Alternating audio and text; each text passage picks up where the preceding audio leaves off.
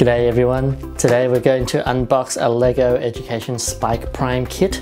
If you're interested in seeing what's inside this new and improved LEGO robotics kit, stick around.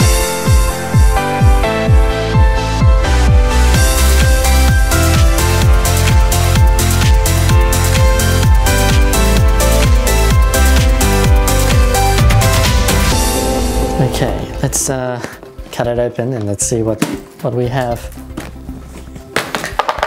Alright, so we have an element card. This one looks a little bit bent. Alright, looks like it's a it's just instructions on installing the Spike Prime Hub battery.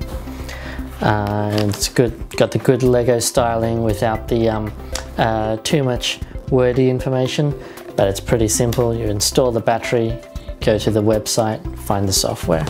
Easy and straightforward. You see the new element card with all the compartments and all the pieces laid out. Get a good number, a good count of the number of pieces, and also it's useful for when your students are sorting through the kits and making sure that they have everything that they need. It's also very useful in case you get mixed kits, so when you separate them out again, then you can put them back together with the right number of pieces. It's very nice. Right, so we got the stickers, just like the We Do 2 and the latest EV3 kits. These stickers stick on the side of our kits. Let's do that now.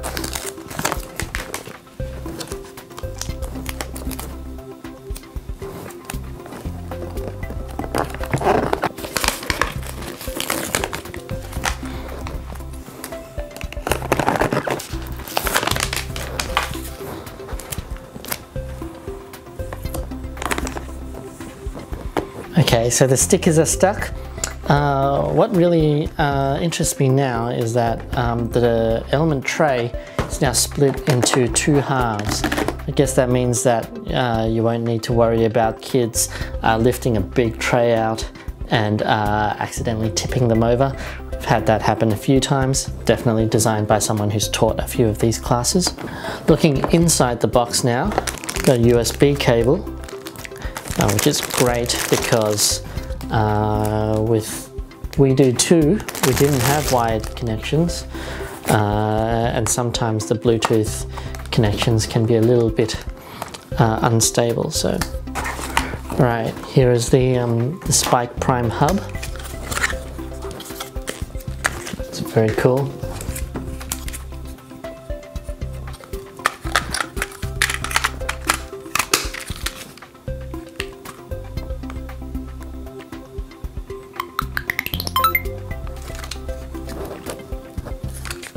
Nice.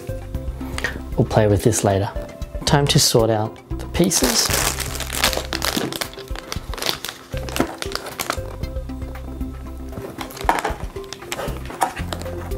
Oh my goodness, I'm just really impressed with this, by the way.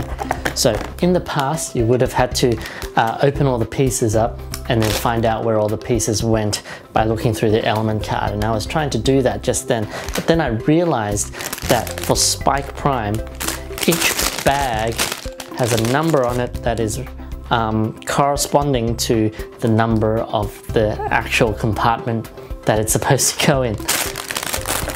And that means that we're going to save a lot of time with setting this up. I actually planned to do this, planned a lot of time to do this, but looks like it's going to be really, really easy.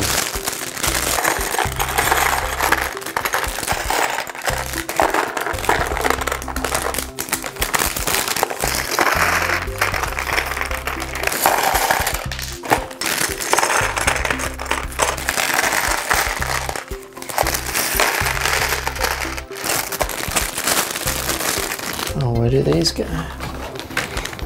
Alright, looks like these are unnumbered bags, are just parts that go underneath. Where do these pieces go? Oh, there are some mixed pieces. This 11 beam. Don't we have enough 11 beams? We have 4.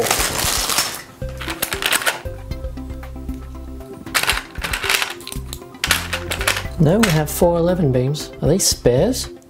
Are these all spares? Okay, so now we've got a kit all set up.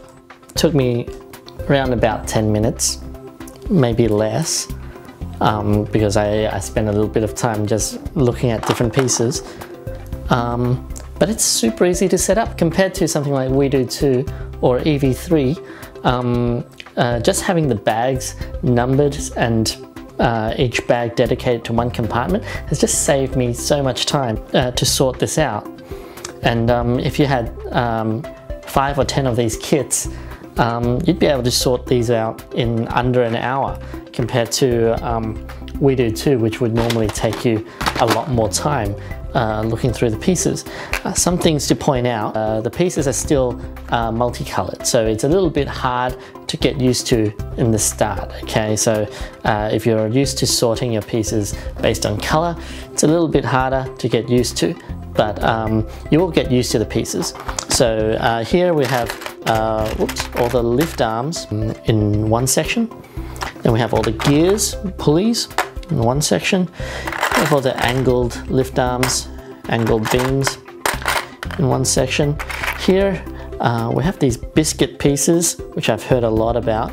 I'm going to definitely experiment with these later on. And these angled connectors. Next we have all of our axles, and we've got these ball and socket joint axles as well. These are new. We can't wait to see what these are for.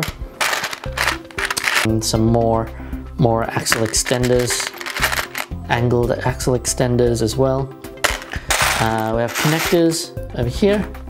Then we have system bricks over here. This one is different. This is not a simple system brick. This one has cross holes in it, so you'll be able to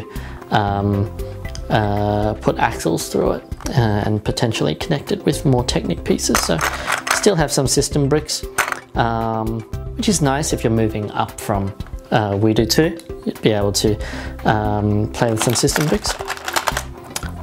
And here we've got some Lego figures. Lego minifigures. We have two Lego minifigures and some plates. What I'm really excited about is underneath these trays we have our motors. And you see here we have some symbols in front of them, in front of the rotation of the motor, which suggests that these are regulated motors. So it would also register the angle at which they're turning, unlike in WeDo 2, which is sort of just sending power to the motor and not recording the angle. So this is interesting. The motor also has a cross hole on the other side, which means that it can you can put an axle straight through it to turn. It's cool. Nice little detail is that you can fold up the cable flush towards the motor because of this little indentation. It's a very nice little thought.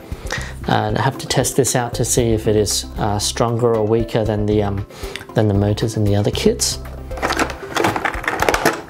Here's another variation of the motor. It looks larger than the other motor. I'm not sure if it's actually stronger. And again, we're going to need to experiment with this in order to find out. There's a USB cable. This USB cable, I would assume, is for data transfer. And there's a sticker here on the hub that says it's a 5-volt DC as well. So you might be charging with this cable as well, which would be great because the other kits, you need a separate charger. It would be good if we can charge through USB. I'd have to test that out, so let's see about that. Right, more exciting bits.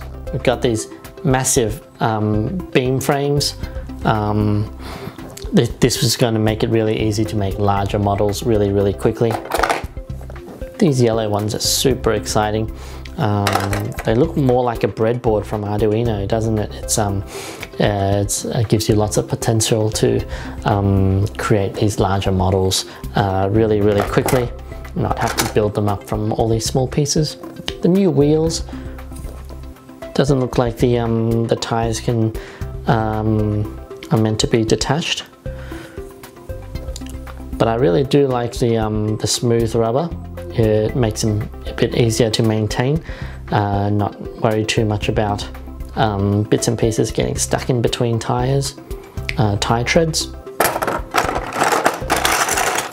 Then we've got more fairing pieces, some covers,